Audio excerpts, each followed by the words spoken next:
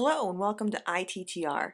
In today's video clip, we're going to learn how to add contacts to your iPhone or iPod Touch.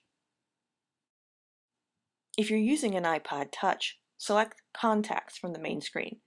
If you're using an iPhone, select the phone icon. To add a contact, press the plus sign in the top right-hand corner of the screen. To add the contact name, select the first/last name field.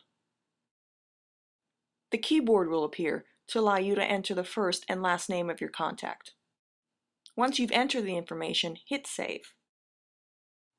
To add a phone number, press the plus sign next to Add New Phone field. From here, you can enter the phone number. By default, it'll select Mobile. To change the default, select the Phone Type field. From here, you can select several different options, such as Home, Work, or Other. From the New Contacts screen, you can also add a photo. You can select to choose an existing photo or take a photo from the iPhone camera. This option is not available on the iPod Touch. Finally, if you need to add a field, select the plus sign in the bottom left-hand corner. From here, you can add several different fields, such as prefix, middle name, or job title. This has been ITTR with a video clip on adding contacts to your iPhone or iPod Touch. Thank you for watching.